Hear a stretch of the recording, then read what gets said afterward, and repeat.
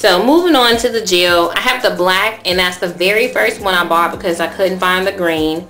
Then I started using the olive oil, and then I have the big jar of the white.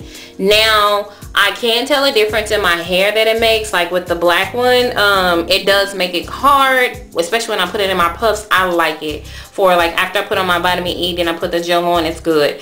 Now as far as using the green one, I can't say, oh, I'm so in love, I can't live without it, but it's okay. And especially when I do the wash and goes, well, my second one I attempted, it did an okay job, so I need to give it a try. But the white one definitely does good on my edges, but sometimes it get a little flaky when I do it with the shea butter. So this shea butter and Cantu-Shea butter. So the Cantu-Shea butter is what I purchased first, and that's what I used to transition, and I liked it. It didn't do anything for my hair.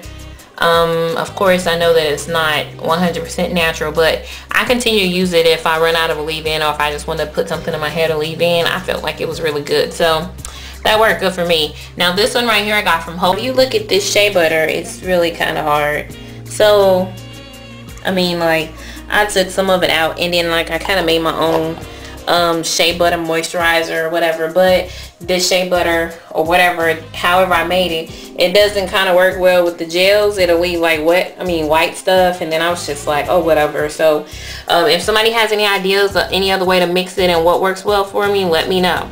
Now this coming over here, this olive oil and the actual olive oil organic root stimulator, I really like that because I use that as a moisturizer. And I this one right here, I oil my scalp with. I do my scalp, and that's what I had really bad flaky, something was wrong with my hair, it would come out, and then this is what I use as a moisturizer. That's good.